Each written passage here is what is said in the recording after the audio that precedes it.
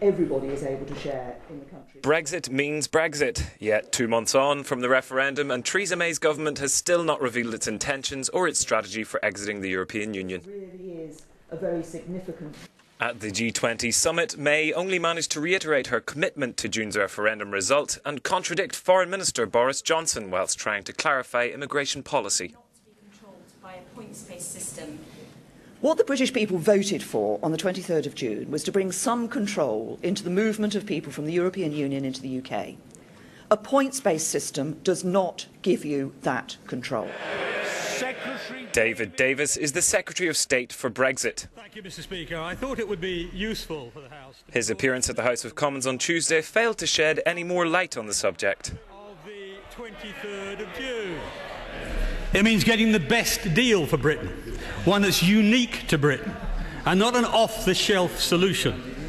This must mean controls on the numbers of people who come to Britain from Europe, but also a positive outcome for those who wish to trade in goods and services.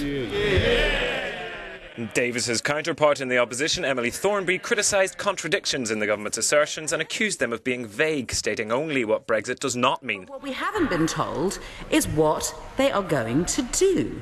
When are they going to tell us how they're going to deliver, for example, free trade for British businesses, whilst also imposing immigration controls?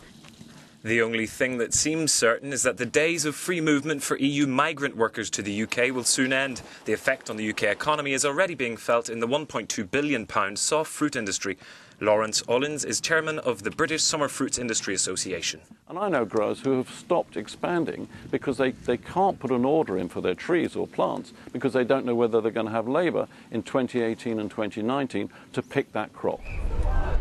The losing Remain camp have not given up on a second referendum yet, and 7 lawsuits have been filed with courts demanding that a parliamentary vote rather than the Prime Minister enact Article 50 of the Lisbon Treaty.